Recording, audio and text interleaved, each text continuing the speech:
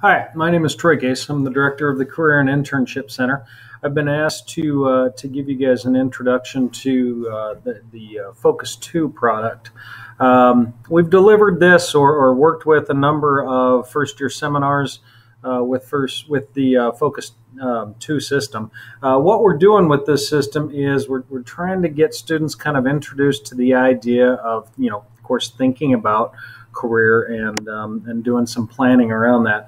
So what I'm going to do is I'm going to show you what Focus2 is, and I am going to focus on talking about what we've done with the first year seminars with this. So first of all, Focus2 Career is something that we purchased, gosh, I think it's maybe been a year and a half, 2 years ago, and it's available for any student to go to and create an account, and for you to create an account at this focus2career.com. And if you want to do this, let me know. And what I'd like to do is add the instructors, professors for the first year seminars, add you into the system, so when students go and take an assessment, they're actually selecting you. It could make it a little bit easier if you ever wanted to have reports on which one of your students were in there. It might be a little bit imperfect because, of course, the students do have to select you, not somebody else. So here is the system. Once you log in, once you have an account, once you log in, and it is easy enough that I've been able to, sit down or in a class, do the presentation, have students create their account in the class, take an assessment in the class, and then we're able to discuss this. But I'm going to show you the whole system, and then, like I said, I'm going to talk about what I've tended to focus on in this. So this is what it looks like. You've got this career planning involvement. This, as you can see here, this helps students kind of understand, helps you understand too, where students are at, just kind of on the information that they might need to make a good career choice. This is not necessarily where we focused on when we've done this in the class. I'm just demonstrating what some of these things are. Academic strengths, that's pretty straightforward. It's self-assessment about what they feel like they are doing well at in school. Then there's the career ready.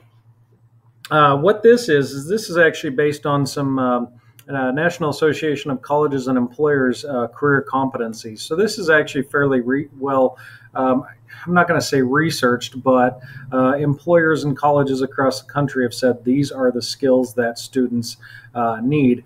And this is a self-assessment to see where students are at on those things.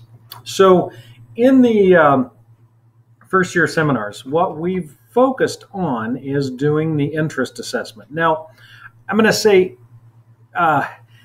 interest is only one component. And honestly, say you and I were sitting here and we're talking about, career counseling stuff. I'm not going to spend all of the time on work interests, right? That it's a nice place to start a conversation, to just start thinking about what interests somebody and how different occupations match up to those. But it's just, it's a part of a much larger piece. And as I do workshops with the students, I let them know, you've got to take these results with a grain of salt. I just want you in the mindset of thinking about what interests you and what occupations might match. In fact, when we go through some of the results, I show them my results and how my work interests don't seem to match what I'm doing. But if you go into my values assessment, which is not something I often do in the classes, things actually do match up nicely. So, it's just a nice way of saying, these aren't perfect, and sometimes they're not going to match. But why don't they match up? And what are some of the other things that you're considering when you are making some decisions, some life decisions about where you're going? So when I do these as a workshop, it's generally about a 45-minute workshop. I come in and I do some very interactive presentations, with the students and have them kind of, think about these different areas of interest, which are realistic, investigative, artistic, social, enterprising and conventional. And, we do some exercise around that, and I'm able to really all the time get them to be pretty interactive with that. And I think I could deliver this pretty well on video too, if that's how you're teaching in any of these classes. So let me know if you wanted to do that. I'm happy to do that. Let me show you my results really quick on work interest. So it gives you kind of, I talked about these different categories: the realistic, enterprising, social, investigative, so on and so forth. It explains that a little bit, but then this is where the students automatically go to, showing these occupations a matchup. You can see that doesn't match up very nicely with what I do for a career. And I explain why that doesn't match up and how these are interests that I definitely fulfill in different areas of my life, not necessarily in my career.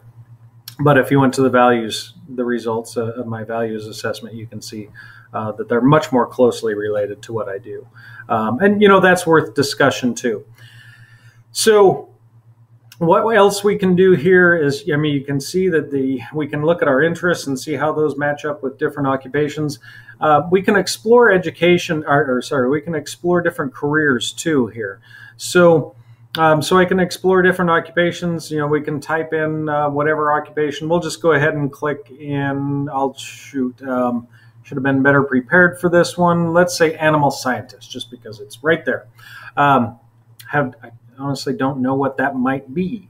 So animal scientist gives us general description, gives us how my interests match up with animal scientists, some of the skills that I might need for that. Of course, we're talking about values here too, some work conditions. Sorry, I'm probably making some folks dizzy here. Education requirement, this is important. And then, of course, we will have students jumping down here to earnings and seeing how much they might make in this field. So what this is doing, I believe this is tapping into the Occupational Outlook Handbook, some federal information. So it's really, pretty standard information that you'd find on the web, some governmental websites, ONET, Occupational Outlook Handbook, Career One Stop, different places like that are government ran, and the careers are well researched. Down here at the bottom too, if you wanted to explore this a little bit, I could see this being helpful with advising. You could look at, kind of the roadmap of what students have done in education and what they're planning to do in education. Same thing goes for professional development. What have they done for experiential learning, and what are they planning to do for experiential learning? This can help students kind of understand where they've been at and where they're going. Some of the things that they need to do to get to their goals, really, and plan those out. I think it'd be really helpful for advisors to do that, and it's kind of a way to get students actually doing something and then promoting discussion with academic advisors. So I think that is pretty much it with the focus system. But I can't emphasize enough, if you want me to come in to your class, you want me to do this on the web, happy to do this. It's a great way for my office, for me to connect with students. And once I build that connection with students, of course, we see students in our office. And I like to believe that helps us all out once students start to do that. So go ahead and contact me. Let me know if there's anything that I can do. Again, we focus on the interest assessment, but I can go lots of different directions with this system. Thank you very much, and I hope to see you and work with you this semester.